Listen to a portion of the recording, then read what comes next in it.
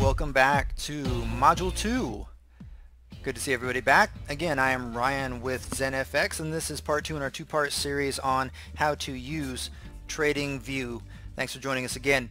Again, if you haven't watched the other modules that we have on Forex Basics or how to use MT4, then go check those out. But today we're going to be continuing on our two-part series and learning how to use some of the more advanced features of Tradingview, what I like to call the bells and the whistles, as well as just using some of the basic price action and technical analysis markup tools.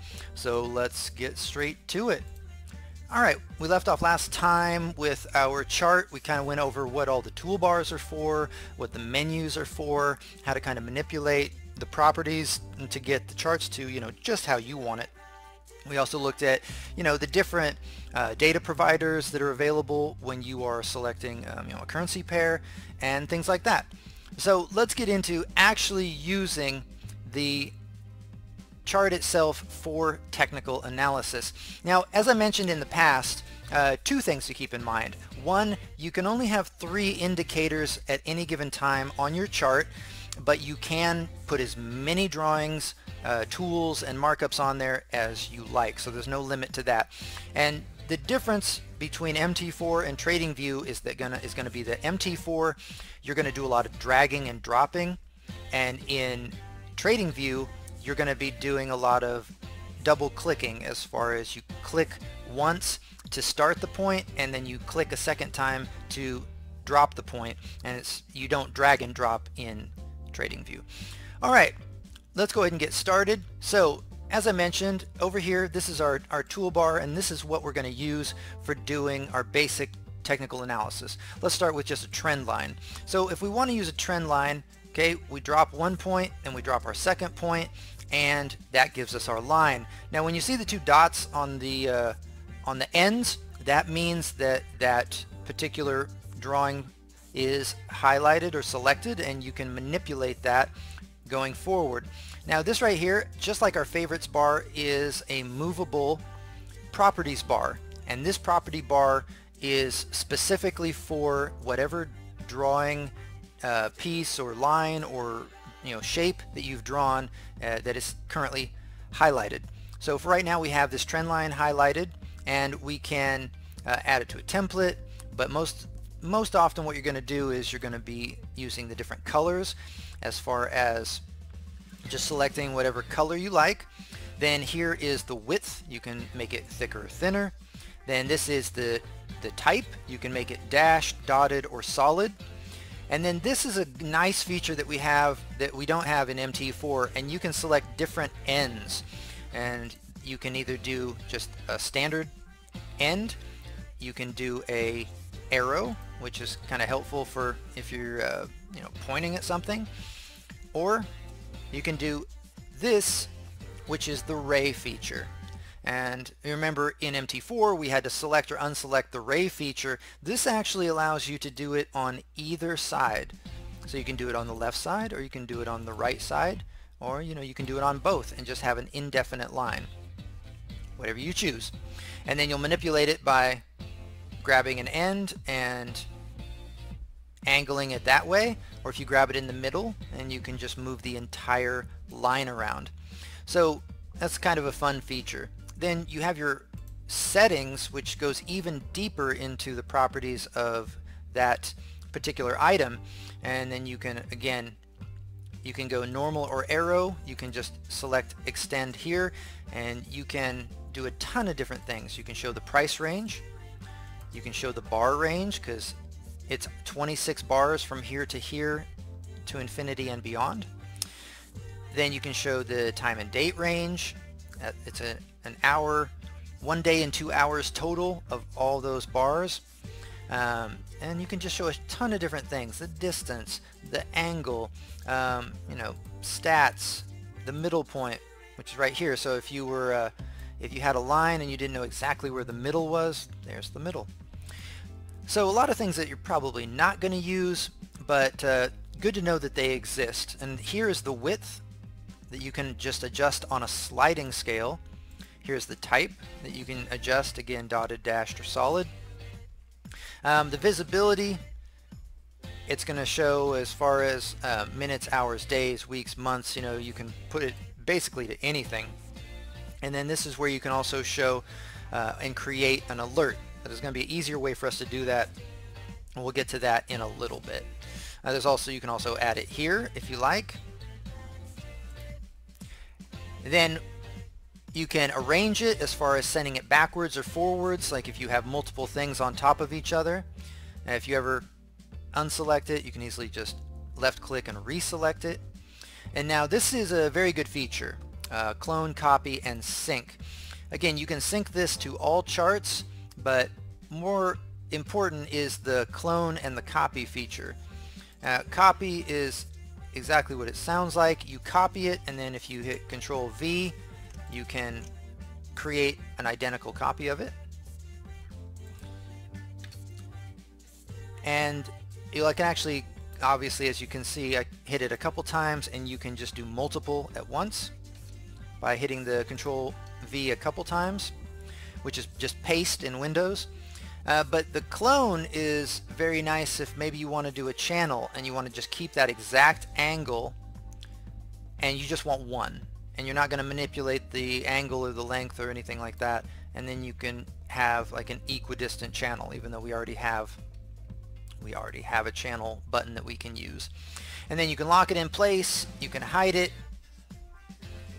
and you can do a ton of other things. And if you hide it and then you don't know how to get back to it, obviously, like I said, we have our object tree that you can go back in here, unhide it, and you're good. And then you can also just either remove it with the trash can button or hit your delete button.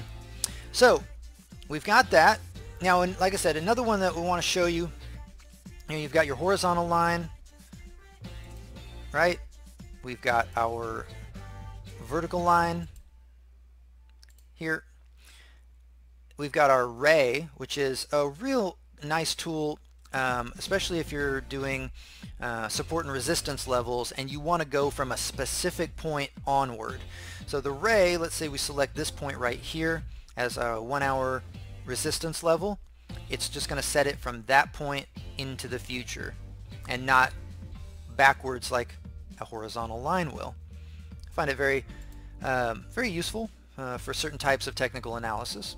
And then you can just choose to have an already extended line, an already extended ray, and that's, you know, going in any direction at any angle, or you can just choose an already preset arrow, so you don't have to select it out of these. Well, not that, because that's a that's obviously an extended ray. But if you do a trend line, it's easier to do it that way sometimes. Now, one other one that is good that I like to mention is this parallel channel, and that's great for doing obviously for doing technical analysis in a channel. And you're going to start with one point and then drag it out until you have a second point connected, as we usually do.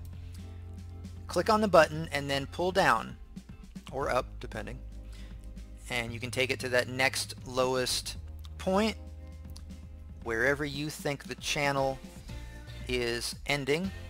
Select it, and now we have our price break channel, where maybe if we were looking for price to go from a volatile bearish market into a normal dropping bearish market, when we get a breakout of that channel, maybe that's where we want to take our entry position. So one of the things that's good about these types of shapes, like the channel or the box or anything like that, is that you can do the saturation.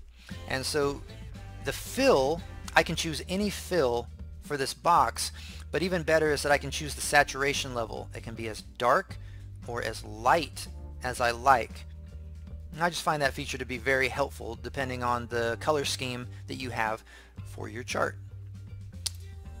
And then of course the other is to change the actual trend line. Let's make this on fire. Great. Okay, so we've got that, and then again, like I said, if you want to just start from scratch, trash can it, and you're good to go. Clean chart. All right, so the same is going to be throughout all of these different drawing tools, like the Andrews pitchfork. You know, you're going to want your median line, and then you're going to want your click it again to take your high point, and then drag it down and get your low point wherever you want that to be. Okay? Then if you want to adjust anything, once you've set it in place, just grab one of these circles and drag it over. This is the only time you'll drag anything. And then drop it. And now we have a perfect little Andrew's pitchfork channel where we see how price came to the median line, broke through, and now it's back at that median line, and we're looking for it to drop some more if, you know, if Andrew's pitchfork is your type of indicator. Same for the Fibonacci, but for the Fibonacci I want to point a couple things out as far as the formatting. So for Fibonacci, you don't have to put it directly on the wick that you're measuring out. Some people actually find it easier to pull back a little bit and use the horizontal line to get it lined up just right, and then pull it down and over to, I want it to this point right here. If I put it right here, it's gonna the numbers are gonna get a little bit in the way of the levels. So I want to pull it over and drop it here right in line with that point. And now I have all of my levels pulled out a little bit away from price, so it just makes it easier to read. Now, one of the things that is most important as far as Fibonacci goes that I want to show you is the levels itself. So we go into our settings and go to style. And style is going to show you every level and some spaces for you to add levels in. And that's really going to depend on what type of trader you are as far as what type of retracements that you're looking for. Especially when you're doing a markup and you're looking for specific retracements, sometimes you don't want every single level available. And so you can go ahead and just unselect anything that you don't want to look at. Maybe you just want to look for your 68 or a 61.8 retracement. And you just click that on, and now you can just sit and wait for that to get hit by price. Okay? It's very helpful. You can also use it to put in customized levels. Like I have the 70.5 here. Again, that's the optimal trade entry for those of you that are familiar with Inner Circle Trader, Michael Huddleston. And you know, shout out. I always like to give credit where credit is due. You know, let's be honest, none of us are going to invent anything when it comes to Forex trading. So, you know, if you do end up finding somebody, a mentor or anyone online that, you know, has a system that works for you, when you're passing that knowledge on to other people, make sure that you cite the source that you actually got it from, because we're all just learning and stealing from each other. And as long as we are open with our ideas and our knowledge, I think that it's going to make the Forex industry a much better place. So that's my little rant. So anyways, like I said, if you want to put in a custom level, like let's say for some reason I just think that the 45% retracement level is the cat's meow, you know, I'll put that in 0.45, and then I'll add it by selecting the visibility toggle box. And then I'm going to say that if it hits, I want it to be purple, because if it hits, you know, purple, then you know, price is about to give me a purple nurple. I don't know. It's about to twist me up in some way. Who knows? Anyways, you can do that and adjust that as in any way that you like. And then of course your labels, which gives you your price level as well as your retracement percentage, you can set that. You can have the price on there. You can have the percentage on there. You know, or you can have the level on there. Whatever you want. And you can put that right, left, or center. I can put it in center. See how that is just annoying. That's why I don't have it there. But you can do it, like I said, however you want to. And you can even put a background in here that shows you the different levels in full color. So again, absolutely whatever you want to do with it. You can even set everything just to be one color.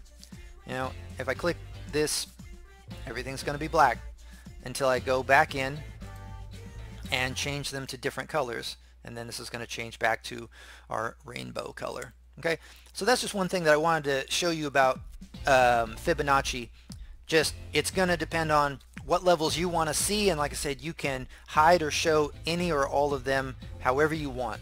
And since Fibonacci is one of the most popular tools, then You just want to make sure that you have that down. Now when we go to our shapes, like let's do the rectangle. Now this one, once we place it wherever we want it, again, this is going to be your saturation color, and you want to adjust that to whatever you think looks best, and then adjust it until it's just to that point where you can see the shape, but you can also see price, and it doesn't get in your way. Now, it's going to look hazy until you go ahead and unselect it, and then when you unselect it, it'll put it behind your price candles, and it'll make it just look much nicer. So that's how we do a shape. Then of course text is very straightforward. You know, select it, drop it in place, put down whatever notes you have for yourself, and hit OK. And of course, just like in Word, you can do you can wrap the text, you can do a border, you can do a background, you know, whatever you want to do, like that, and then hit OK. And then anytime that you do another piece of text, it's going to bring up the exact same thing that you wrote the last time, but it's going to be highlighted. So if you start typing hooja booja, it's just going to overwrite it, kind of like in an Excel file. And I'll just hit cancel. Alright. Now that's text. Now if we go to our harmonics, our patterns, our cipher patterns, you know, our harmonic patterns or our ABCD patterns, the main ones that you're going to be using for now is going to be your XABCD, which is basically all of your harmonics. It just depends on the levels that you set your harmonics at. Then your ABCD pattern is going to be your go-to when you're first starting out. You should be learning that one first. And then your head and shoulders pattern is also a very popular one. Now let's just talk about real quickly about the ABCD pattern. So for that, you're going to have 4 points. You're going to have your top point, which is your A. Then you're going to come down and you're going to set your B point. You can do it on the wick or next to it, whatever is easier for you to see. Click a second time. Then you're going to pull this up to your C point, which we want it to be obviously between the 50 and the 61.8 range. 61.8 is best. You want to want to line it up. You can either do it to the left or to the right or right on top. Like I say, if you do it on top, it's kind of hard to see. Go ahead and click that, and you see this 0.256. That's really helpful because it's measuring out the retracement as you draw out the points. So I can see right away, even without using a Fibonacci, that's a 52% retracement level. So it's kind of right at that level where we might want to look for a 121% extension of the C to D leg. So we're going to pull the D and final leg down. And like I said, we might want to just look for a 121 or a 1-to-1. I'm sorry, I'm getting that wrong. But, you know, we want to look for maybe like a 1-to-1 ratio or whatever. But the second number is going to tell you exactly what that next point is going to be. Now, obviously, this has already happened, so a lot of times you're going to use this. Let's do another one. You're going to use this for future predictions. So we don't have a retracement yet, but let's say we started on this impulse leg and came down to this B point. So we might want to look for if we get a retracement up to the 61.8 up to about here. Then we want a 1-to-1 retracement. Let me move the chart up a little bit. Again, another great thing about Tradingview is being able to manipulate it. And then I want to pull this down to 161.8. I want a 1-to-1 retracement. Okay? So, boom. And then that's another great place to be able to use the clone tool. So we come down, we do a 1-to-1 movement with a trend line. Hit the clone. And then I just move it over to where I think the C point is going to be, right here. And you see we have a 1-to-1 retracement. And so if price comes up here and hits, like here's some just quick technical analysis. If it hits this level, then I'm going to look to take it from the C to D leg down to this 1-to-1 movement as an aggressive move, and then if it reverses off this D point, then we do our actual ABCD trade, which is from the D point retracing back up. So very, very, very, very user-friendly to be able to use these. And then let's say we wanted to take this trade. Remember, we have over here, we have our long and short positions, which I talked about earlier. We have a short position, which we want to sell from the C to D point. Then we would choose that, select our starting level. Okay, and it opens up a risk management box basically for us. It lets us adjust the stop loss and the take profit, and it'll give you your risk to reward ratio right here. Right now, it's showing 42 pips take profit for 42 pips stop loss. That's a 1-to-1 ratio. Now, if we bring it down all the way to this D point, we can see right away that that's a 150 pip move. And for that, let's move it just above the A point at, we'll say 65 pips roughly,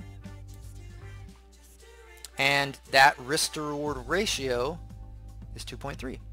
okay, so it's showing you in visually what your what your trade is going to look like. And now you can actually, let's say you're already in a trade, pull this over to, let's say you got in the trade right here. Okay, you have your stop loss up here. As price moves, as it was moving in the wrong direction, it's going to give you a tally of how many pips against you this is going. So it moved up about 34 pips before turning around and heading in our direction. And then as it moves down, it'll show you, oh look, we're 103 pips up. And you can extend it out into the future as far as you want. Right now it's exactly 100 pips in our favor, and we can either take profit or we can look for it to go all the way to this 150 pip move.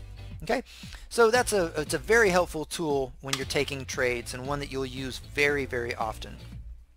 Okay.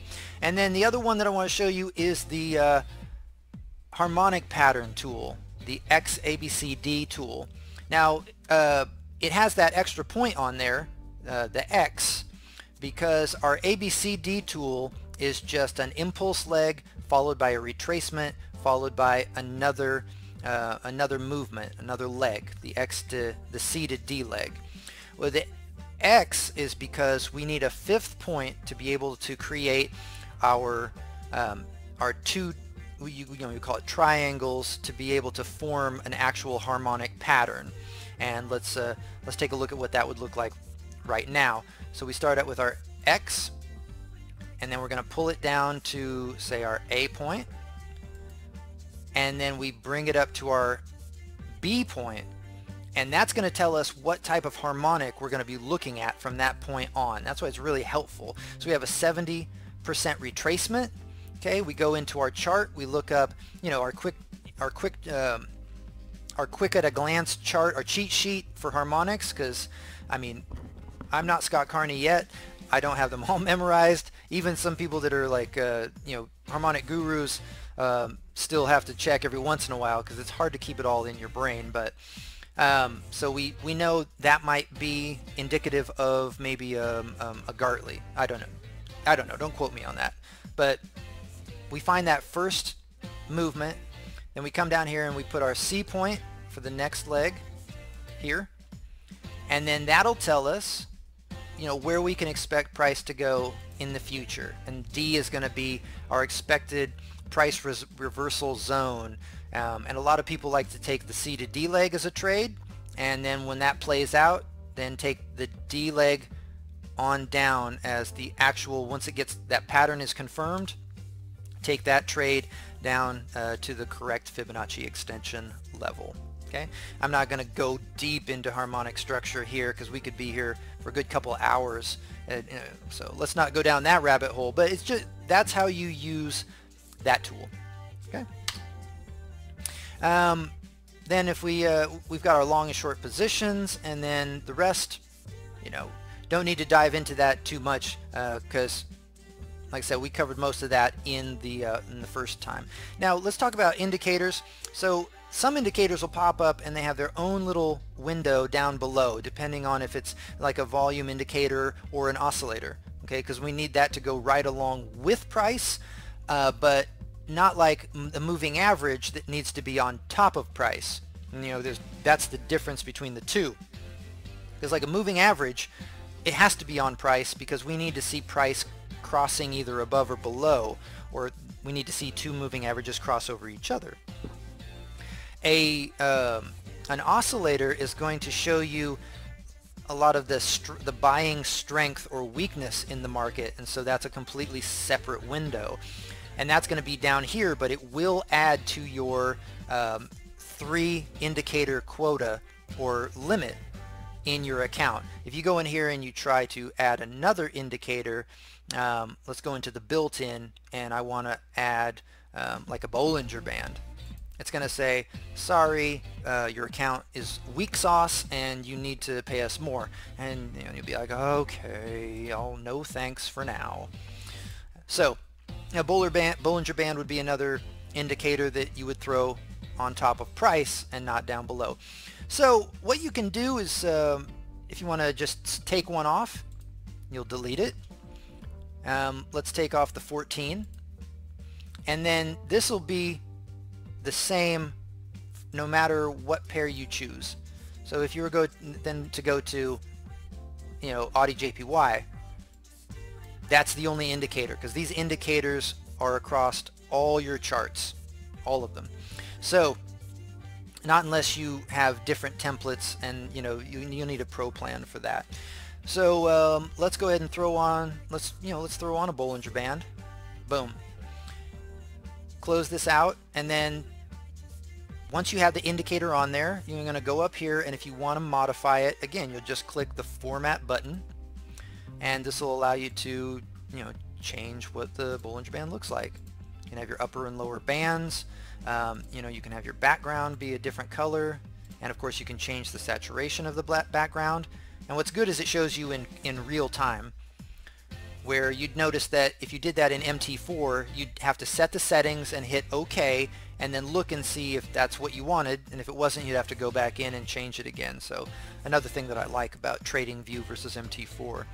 And then, like I said, if you want to do something like an RSI that pops up down below, you know, you look for your relative strength index, which should be one of your go-to tools, and then you hit OK, and it's going to pop up down here, and then down here is where the hide and format and delete buttons are going to be, right next to the name. And yes, you will have to endure this little advertisement down on the bottom of your chart. That's just part of the free plan. And then you can select whatever color you like. Nice thing about this RSI is that you can choose a background, which is very helpful. And of course the saturation. So the price lines are going to be only your 30 and your 70 overbought and oversold. You know, you're not going to be able to change that. You can change the color if you like, and you can change the thickness if you like. You can also change the style if you like. But you can only have those two inside the actual indicator settings itself. And then for inputs, this is where you'll choose if you want maybe a 9-period RSI. Okay, so you'll be able to play around with that. Now if you want to add something to it, all of your drawing tools will apply to these indicators down below. So let's say I wanted to put a 50 level. I just choose my horizontal line, put it in there, and then change it to being a black thin line, and then I'll go into the properties, the coordinates, and just make that just 50. So I don't have to like eyeball it, and you know, it can be a little bit frustrating trying to get it exactly where you want it. And there you go. Now we have a median line. Right click to deactivate everything, or left click, sorry, anywhere on the chart, and it is all set. And then if I wanted to measure and see if I had some type of divergence, you know, I'll bust out my trend line and see, well, we're in a downtrend, so let me go swing low to swing low. And so I'll see Do I have divergence there? And one of the great things is that the crosshair can help you line things up just perfectly. So we're here, and make sure my crosshairs are on the same point to here. No divergence. Okay, we're making price is making lower lows, and so is currency strength. So no divergence today. Looks like we're going to be in a downtrend for a little longer. Even though it's in its oversold, price can be oversold for days. It's no indication that it's going to jump back up anytime soon. You know, it's just, like I said, it's just a kind of behind the scenes look. The main things that are going to give you indications for jumping in a sell or a buy are going to be divergence, like we talked about. So get to studying on that. All right, last thing I want to show you is down here. We have different things down here. Now you have your screener. This is just a tick. This is just a ticker as far as it's going to show you different. It's going to show you different indices and stocks and things like that. You know, you can have notes where you can add notes to any markup, especially if you're going to publish it as an idea. You can use the Pine editor, and think of the Pine editor as like, you know, JavaScript. It's the programming language that most of the indicators and expert advisors and things like that are written in. So there's a lot of people that make a pretty good living writing out expert advisors and indicators using the Pine scripting language. And if you ever find like a custom indicator online and then they send you the Pine script for it, this is where you would add it in. So if they send you an indicator and it looks kind of something like this language instead of like a ex4 file like we use in MT4, that's where you would put it in. Same for a strategy tester. You can add in strategies if you want to try that and run them in simulations. That's a little more advanced, so something down the road, not something you need right now. And then this is the trading panel that I was telling you about. And again, I guess I should mention that just like in MT4, you can expand or contract any of these bottom panels. You can also do that here on this bottom panel. As you can see, here are the brokers that actually have plugins with Tradingview that you can connect your live account to and trade at, place actual trades in Tradingview. It's just going to depend on what country you live in and what version of Tradingview, as far as Tradingview UK or Tradingview Australia, that you have available to you. And then there's paper trading here that will allow you to demo trade in Tradingview as well. So if you're interested in that, you do have that available to you. Now over here we have, again, the screenshot. This will allow you to take a snapshot of your chart, and it'll give you a URL that you can save, and then you can save the image. You can also copy and paste that URL into social media, Instagram, Facebook, or email it to somebody if you want to show somebody just a setup that you're looking at currently and have them, analyze it along with you. So it's a great feature. You can also directly send it to your Twitter account if you have a Twitter account. And you can also publish an idea to the Tradingview community. And there's a lot of people that that's all they do is they publish their chart markups to the community, and they have huge followings just like in any social media platform. And you can publish it publicly, or like I said before, you can publish it just privately to your own account, so you kind of have like a little library of markups that you've done, and you can go back and look and see how did they play out, and you can do some really good before and after analysis with those ideas. So something that you might want to play around with. So something very advantageous to use every now and then. And then to close this panel, you'll notice there's no X. There's no, like, we have an X up here to close this screen. You don't have that in Tradingview. So it might be a little bit frustrating until you realize just click on this tab one more time and it'll hide itself for you. That's actually very frustrating if you don't know how to do that. So the other thing I want to show you, two more things really quick before I let you go on your way. One is that you can set alerts in Tradingview, and this is one of the great things about Tradingview, is you can set an alert. You can do it two different ways. You have your alert panel over here on the right, where you can create an alert. You can also set the settings of your alerts, and you can also have a log of alerts that have already gone off. So if you miss one, it'll show up here in your alerts log.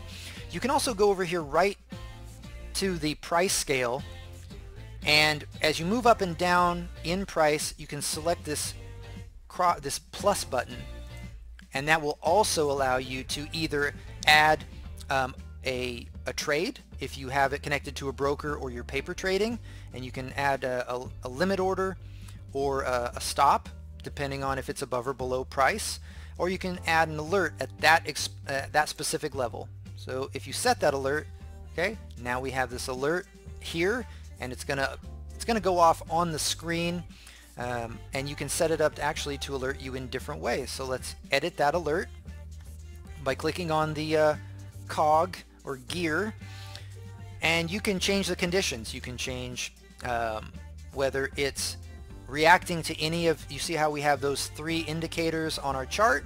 You can have it react to these specific indicators. You can have it the condition on which the alert gets triggered, as far as crossing up or down or exiting a channel. You know, you can have all those different variables. You can set the values of your indicators. So if it, like let's say the Bollinger Band ends up expanding or contracting for any reason, you can have it do that. And you can set it as a single alert or a recurring alert, depending on how you want to set that up.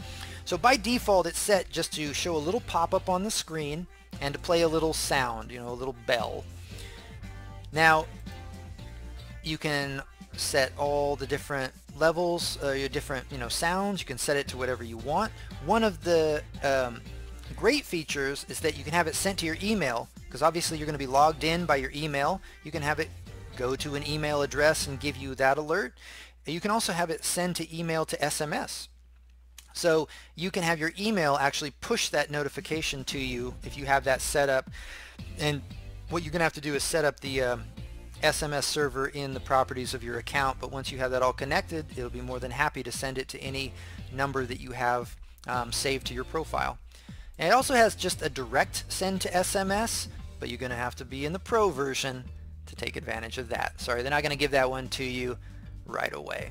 And then of course you can have a message pop up. You can have it a specific message to where when it pops up, there you go.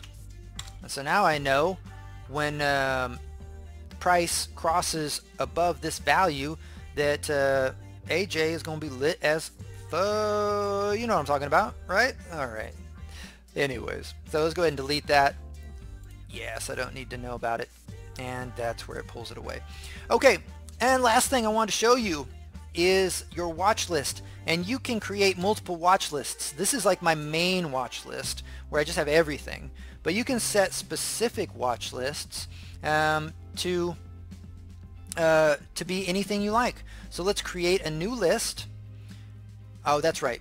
You have to have Pro to create multiple watch lists. So if you have the Pro version, you can set that to, you can have like a you can have like a crypto watch list, or a currencies commodities watch list, or an indices watch list, all that. So that's a fun feature, but as long as you have everything here, you'll be good. Let's look at that Ethereum on a bull run. Okay, let's not make this any longer than it has to be. So that's all the basics and some of the intermediate to advanced features of Tradingview.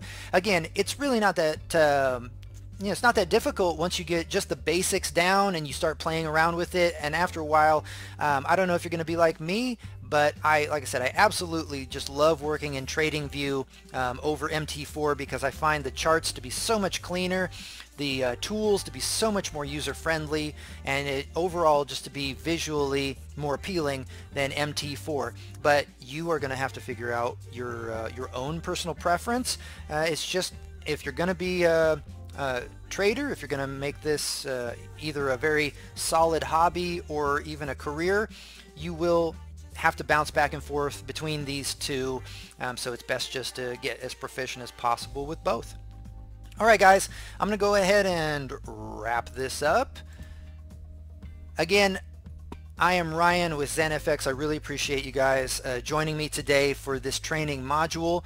You know, I know a lot of it's boring stuff, but it's really going to help you out as a trader down the road just to go ahead and get this stuff down now.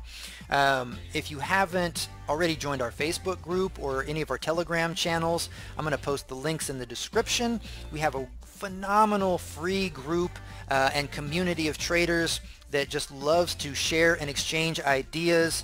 You know, one of our mottos is, you know, we make money trading, not off traders. You know, and so we're all about the free exchange of ideas. I have a ton of videos on some of our more effective scalping methods, especially the ones that I personally created in our YouTube channel. So please give us a like and a subscribe if this video has helped you out in any way. Stay tuned. Coming up, our next module series, which is going to be a big one. It's going to be on the basics of technical analysis and price action, and I am just a big fan of price action trading, and so this is going to teach you how to do everything from setting your support and resistance levels, your supply and demand zones, you know, what is a channel, what is a break and retest, you know, how do I read the candlestick patterns, all of that stuff, you know. So until our next module, like I said, I want to say thank you for joining us, and I will see you soon. Let's get those pips.